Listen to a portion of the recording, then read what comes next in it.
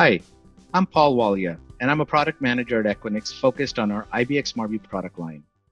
IBX SmartView is a DCIM or Data Center Infrastructure Management SaaS application providing necessary, up-to-date environmental and power draw information.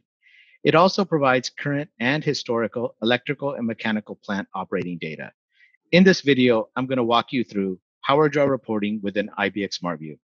Power draw reporting provides current and historical power usage data in a self-serviceable, on-demand way to a cage, cabinet, or circuit level.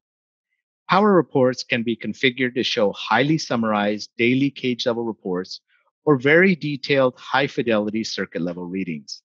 These reports include primary and redundant kVA draw, as well as your draw to draw cap ratio, enabling you to track progress as your power draw starts to approach your contractual limits.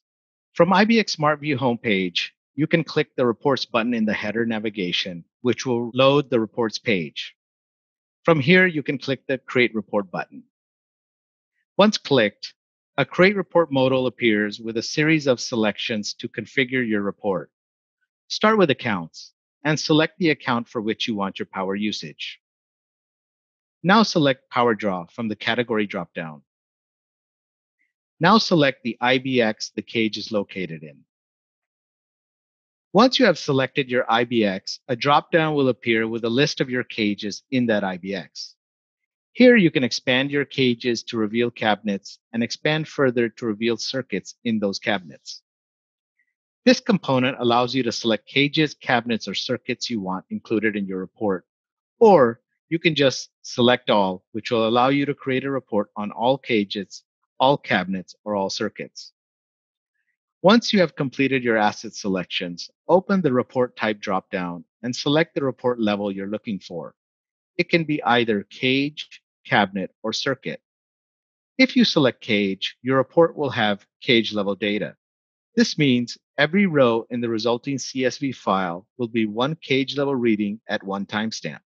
Cage level reports will be your most summarized views. If you select cabinet, your report will have cabinet level data. If you select circuit, your report will have circuit level data. Similarly, every row in the resulting CSV file will be one circuit at one timestamp. Circuit level reports are the most detailed power reports in IBX SmartView. Now select the time span you're looking for power usage. The predefined options are past 24 hours, past 7 days, past 30 days, or you can select custom date. Custom date allows you to select your own preferred date range using a date picker.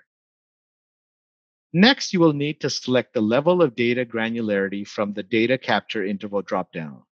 The options here are recording interval, 1 hour, or 24 hours.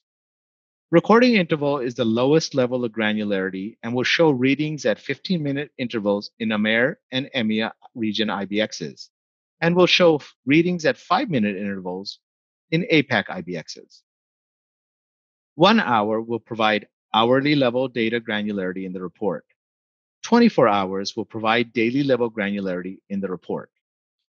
Next, you need to give the report a name, which will be used to identify the report in IBX SmartView and will be the downloaded file's name. Once you have completed configuring the report, there are a few more options. You can click Generate Report to generate and download it now.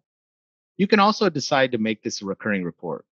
By setting a recurrence on the report, IBX SmartView will generate the report you just configured on a regular schedule and then email you to let you know the report is available for download. Making a report recurrence selection will prompt you to enter one or more email addresses. Click Save Report Recurrence Template button to finish. Lastly, you can choose to save this report configuration as a template, allowing you to run a report with one click in the future. This option can be helpful if there is a report configuration that you use repeatedly and need to generate that report on demand as and when you need it. In this case, I need to generate this report now, so I will proceed by clicking the Generate Report button.